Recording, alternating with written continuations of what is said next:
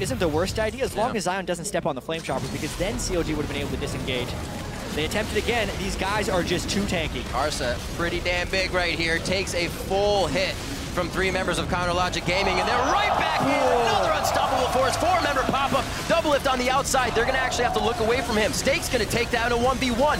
Double kill coming in for NL, looking for a triple kill. That's a triple. That's gonna be the quad